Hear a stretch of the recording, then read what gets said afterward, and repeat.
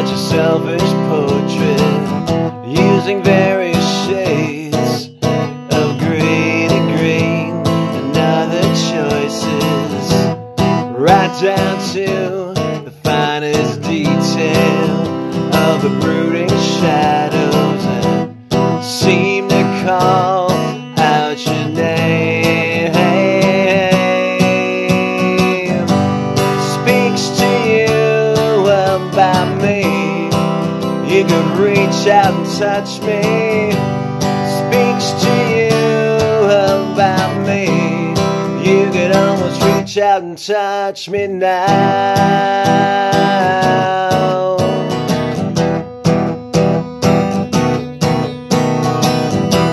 Your selfless love gets wasted on this giant subject with plastic skin and weathered frame.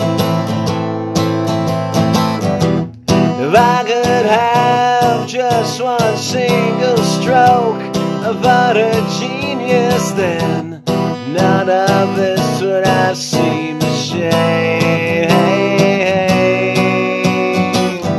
It speaks to you about me.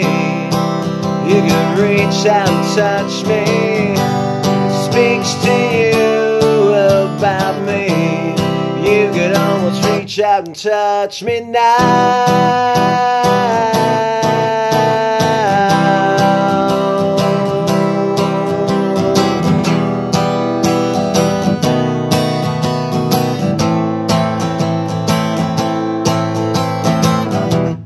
Ba ba ba ba ba ba ba ba ba ba ba ba. It calls your name from this wall of shame.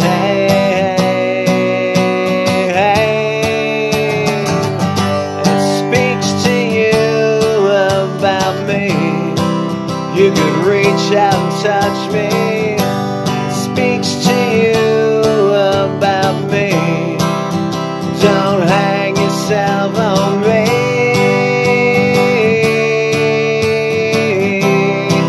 Don't you hang yourself up on me. Don't you hang yourself.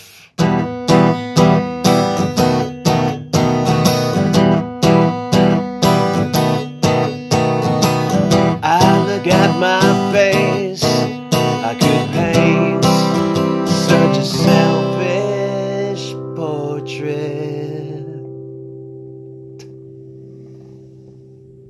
James Clark, thanks for coming on the show. We do not actually know each other. No. And that's totally cool, but you're actually the first guest that I've had on the show since I started doing guests who isn't a personal friend. So this is a first for me. So okay. Usually the segment is called "What Are You At?" and it started with me like calling an old friend on the phone and just saying, "What are you at?" And that's a Newfoundland term. I'm from Newfoundland, so and we'd chat for a bit, and then it turned into me doing that to some other people, and then people that I knew. And anyways, it's evolved to the point now where our common we'll let anybody on the show. We'll let anybody on the show. Cam Carpenter, who's a common friend of ours, had introduced me to your music a while back, and I knew that you were working with Mo Berg, who's also been on the show, and Mo is I've known Mo for a long time, and it made sense to give this a whirl. So it's lovely to meet you. Lovely to meet you. Lovely to meet you. And maybe after this we'll be personal friends. Exactly. That's kind of the exciting thing that I'm hoping for. Right. Me too. The James Clark Institute is it's a new act to me. So I'm just sort of catching up with you. You've done a lot of work in the last year, putting out a lot of singles and videos for them. Amazing content creation on your part, you and the band. Thank you very much. It has been a busy year for us. Yes. I'm sure it has.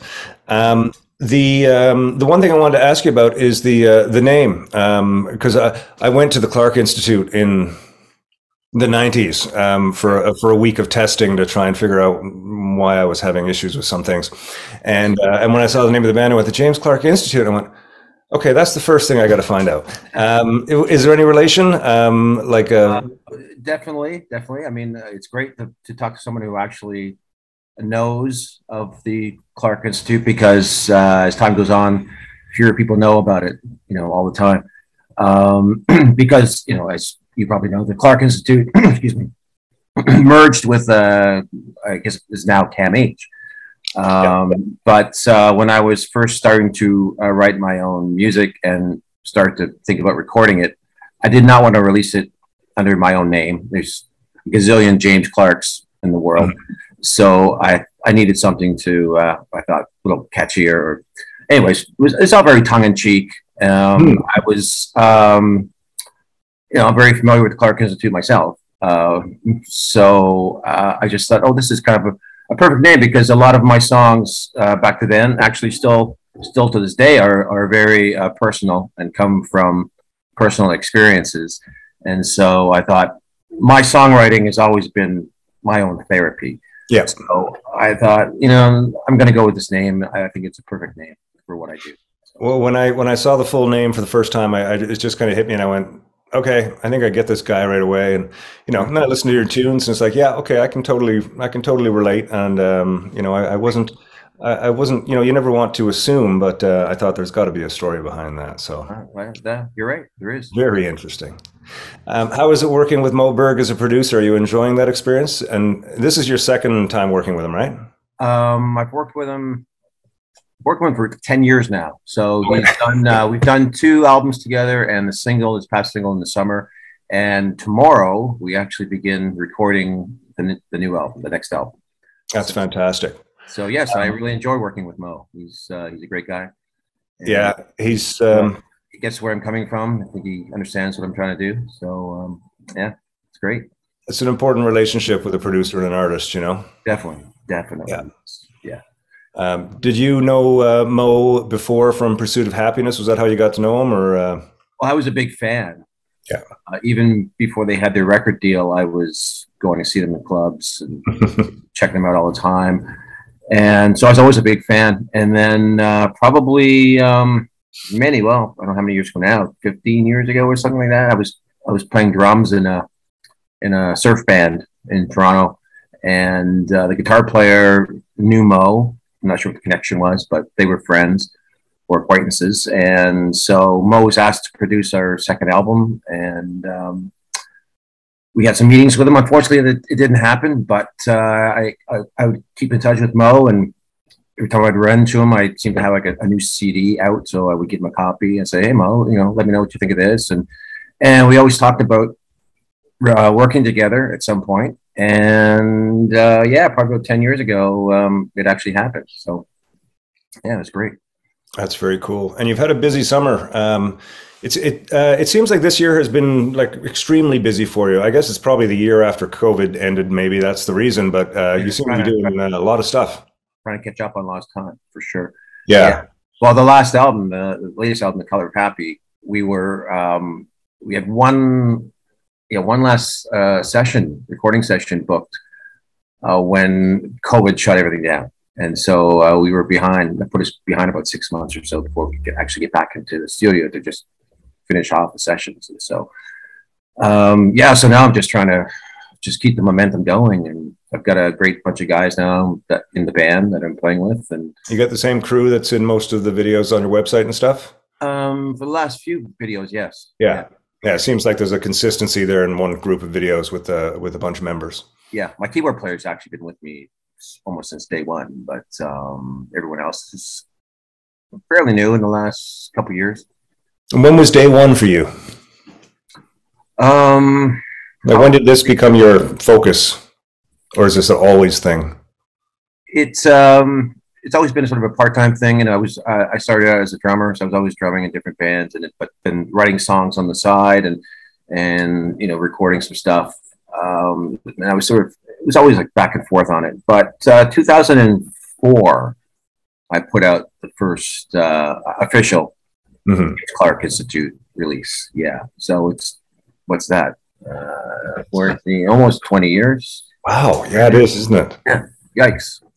Yes, when you said 2004, I thought, well, that wasn't too long ago, and then then when you do the math, it actually was a while ago. Yep. Yep. Sneaks up on you, man. That time thing. Yeah, I kind of that was about when I sort of disappeared into out of the commercial industry and out of the industry mostly together, aside from just singer-songwriter stuff. And I know I missed so much coming out of Toronto in the last 20 years. It's something I hope to get back to, discovering the scene down there. I got a lot of friends that are currently, sort of down cutting their teeth and like. One of my buddies is, living above the Cameron House and, playing there, 5 nights a week. It's just like they're doing that thing that, I remember doing when I was 22. So it's who's your buddy above the Cameron? That's he plays with Dave Mowat. He's a guitar player, and his name is totally eluding me right now. But it'll come back to me in a second. I'll blurt it out. Right. But he's a great guy. But yeah, last time I was up, he was talking to me. We played a show together. He was telling me about living above the Cameron House, and he plays with almost everybody that comes through there. He's one of the guitar player exceptional guys. Right, cool. And and Mike T. Kerr is another guy who's down there. I don't know if you know Mike. I don't think I do. No. He plays a lot of kind of. He gets really great sort of technical Western swing, old style guitar playing. Just beautiful, beautiful stuff. I love that stuff. Love that. Yeah, no, it's great to watch those people. They're real.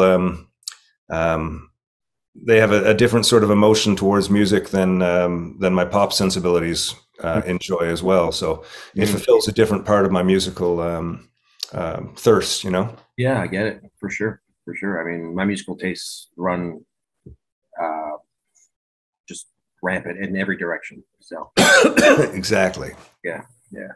I was listening through your music. I'm hearing a lot of I guess the term power pop is probably the generalized term that covers everything from Elvis Costello to Sloan. And I hear so much of all of that in your stuff. I hear a little bit of Television poking out here and there, and I hear some of the Matthew Sweet sensibilities from when he did like the Ron Donnelly records. Who are your influences, and what do you draw from? Well, all of the artists that you just mentioned, I'm a big fan of all of them. But yeah, I mean, I was labeled with that power pop thing. My second last album, I guess. I guess my publicist at the time mentioned it that's the first time someone's put me in that genre. I thought, I guess that fits. Yeah. More than anything else, I guess it's power pop. But yeah, so I'm a big fan of that genre. Although my one issue with that genre would be that, and I'm generalizing here, but I find a lot of artists in that genre aren't the best lyricists sometimes. And lyrics are really important to me, and so sometimes I get a little bit disappointed with some of the power pop stuff, and I'm just generalizing, not everybody, but I totally hear you, and I understand where you're coming from. Your lyrics definitely come from a deeper well than a lot.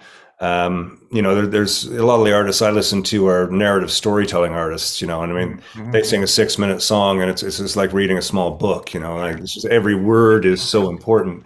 And then there's some of my other favorite artists who, some of my favorite punk rock bands, they've got 2 lines in a song and it's still a great 3-minute song. Oh yeah, for sure. Yeah.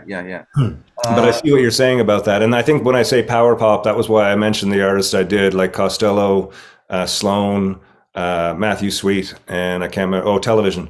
Even though Television's lyrics are a little obscure and not particularly deep, they have a different thing, a different type of depth. But yeah, I love a great songwriter, and if you put a great songwriter with a great power pop band, and the power pop thing, I always get weirded out when I hear the word pop because it seems so commercial, and so many great power pop bands are the farthest thing from commercial music. Oh, absolutely.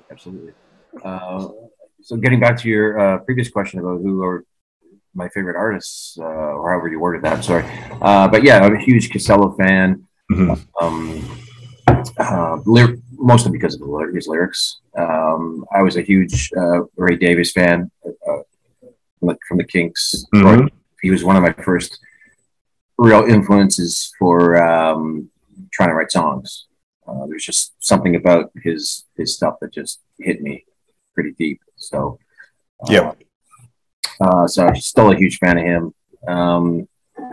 Who else would there be? I mean, of course, Beatles. Yeah. Number one. So, I mean, I really grew up in that whole era of, I mean, I was a tiny kid in the 60s, but that stuff just influenced me for years and years and years. And I heard recently somebody say about, what is it? It's when you're about the age of 12, what you listen to at the age of 12 sticks with you for the rest of your life. And I think that's absolutely true, at least, you know, with me. Yeah. I found the years between 12 and 15, they were sort of the formative years of music for me. Anything I listened to and had an emotional attachment to that I can put on today, I still do. Yeah. My record collection is the same now as it was back then, you know, with a bunch of additions. Yeah. Yeah. Yeah. Me too. Absolutely. Yeah, it's fascinating. Yeah, you mentioned the Kinks, Ray Davies. A few years ago at Christmas, I was doing a Christmas thing, and I was trying to find the right Christmas song for me to do, and then it sort of came to me like, I'm going to do Father Christmas. It's a perfect Christmas song for sort of a lot of the way that I feel. And today I saw that you guys did that you guys did a video for it. You did a great job of it. I really quite enjoyed that. Thanks. I think that was during COVID we did that.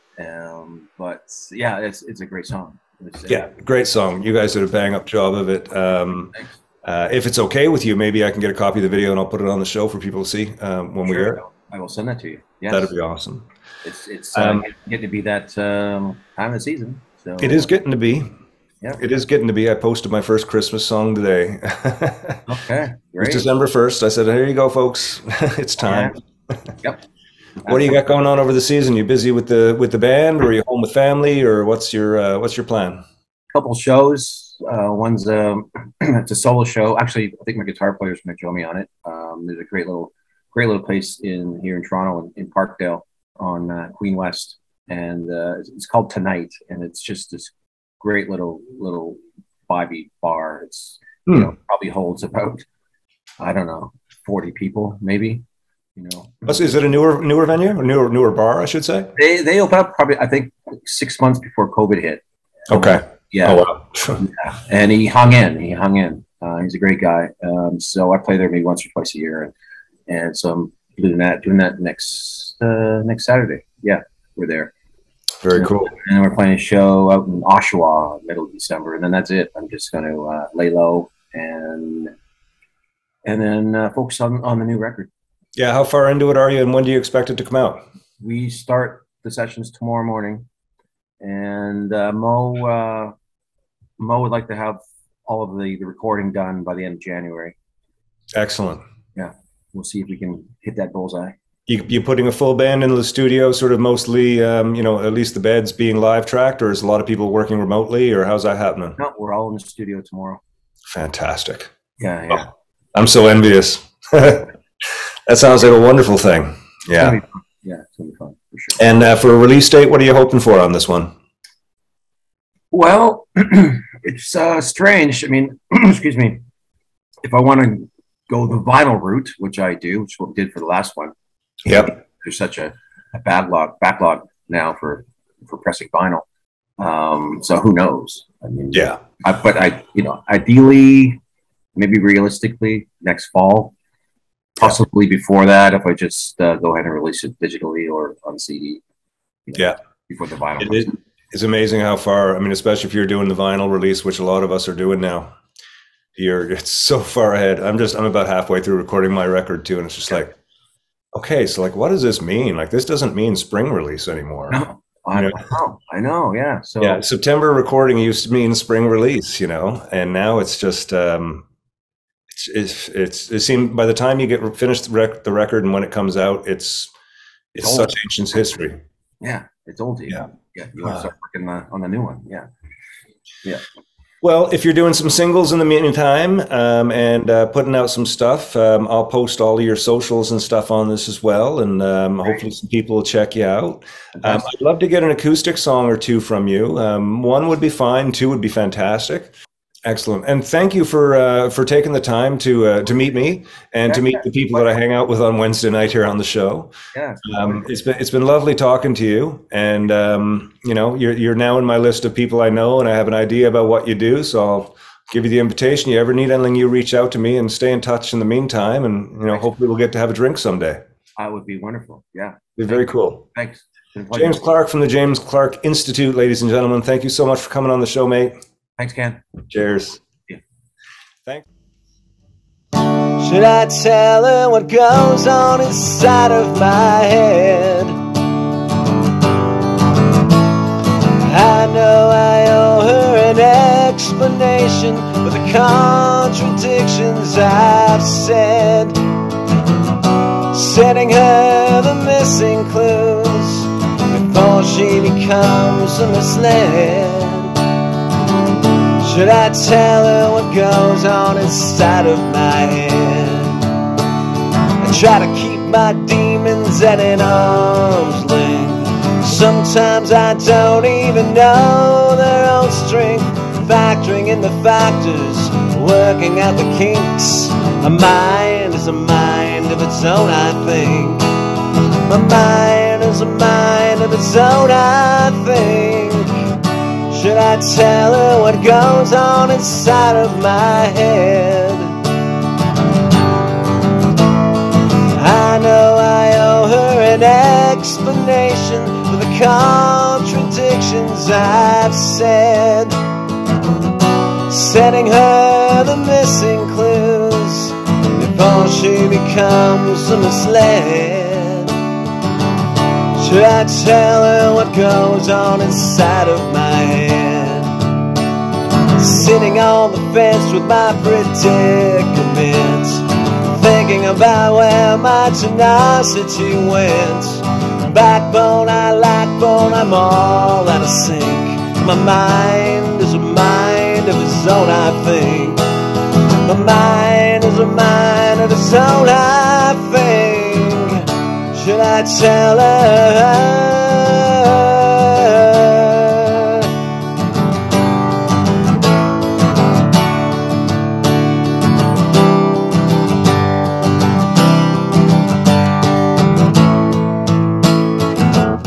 I like to break this mold that I've bent, dumb myself down, start all over again. Should I tell her what goes on inside of my head? I know I owe her an explanation for those contradictions I've said. I'm sending her the missing clues before I send her around the bend. Should I tell her what goes on inside of my? Should I tell her what goes on inside of my? Should I tell her what goes on inside of my head?